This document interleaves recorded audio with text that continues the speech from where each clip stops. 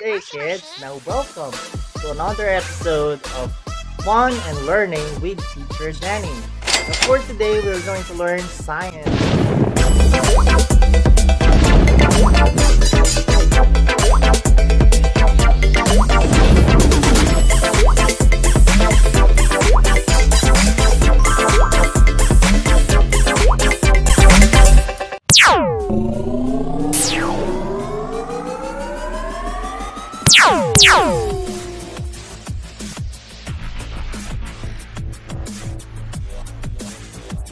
Flashback. What is matter? Now matter is defined as anything that has mass and volume. We have to remember that mass is the amount of matter in a certain object. End of flashback. Meanwhile, And which among these three is the standard unit for measuring the volume? What? If you are talking about the amount of space a matter takes up, we are now referring to volume. Now, how the volume of matter is measured depends on its state. So, for example, the volume of liquids is measured by measuring containers. And in the kitchen, liquid volume is usually measured by cups or spoons. And in the laboratory, the volume or the liquid volume is measured with containers such as the graduated cylinders, the beakers, and many others. In the metric system for liquid volume includes the liter and milliliter. For gases, the volume of gases depends on the volume of their container.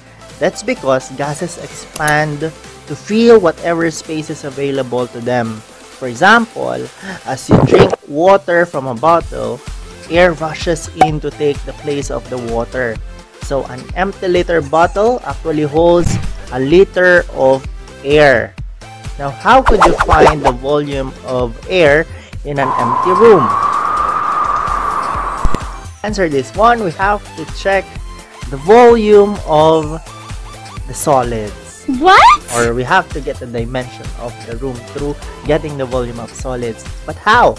Now, the volume of regularly shaped solids can be calculated for their dimensions. Now, for example, the volume of a rectangular solid is equal to the product of its length, width, and height. L times W times H is equal to its volume. That will be the formula that we are going to use. Now, usually for solids, the standard units of measurements are cubic centimeters or cubic meters. These are often commonly used for volume measurements. Now, let's have an example.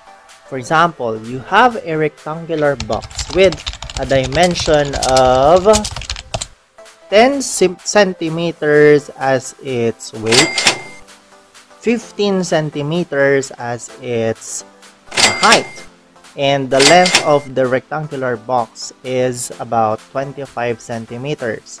Now, what is the volume of this rectangular box? Now, in order for you to get its volume, you have to take note of the given and then use the formula. Again, what is our formula? Volume is equal to length times width times height. Next is to substitute those letters into numbers. So again, what are the given? Length is 25 centimeters. Height is 15 centimeters. And the width is 10 centimeters. Then use the formula and then solve by multiplying or getting its product. Now 25 times 15 or 25 times 10 times 15 is equal to 3,750 centimeter cube. Why is it cube? Because we multiplied the three dimensions of the rectangular box, which are the length times width times height.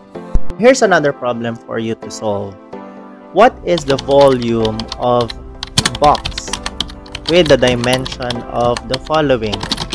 Length is 75 centimeters. Width is 50 centimeters. And its height is 30 centimeters.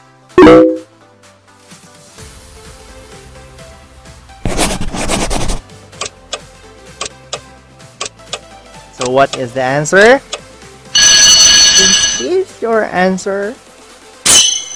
Well then, good job! Thank you very much for tuning in to our episode.